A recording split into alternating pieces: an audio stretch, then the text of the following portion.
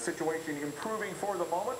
These kind of situations with the southeast winds coming over a Palmer Divide, a little promontory goes west to east south of Denver, can create little circulations. So this is not necessarily the last tornado that we'll have today out in the areas east of Denver. Paul, Kelly?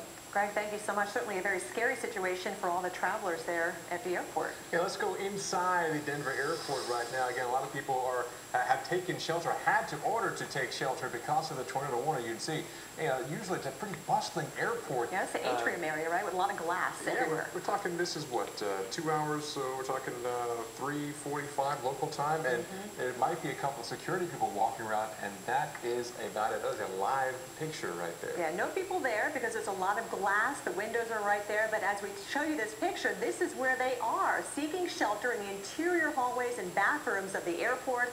That is where they've been told to go because of this tornado warning. And on the phone now,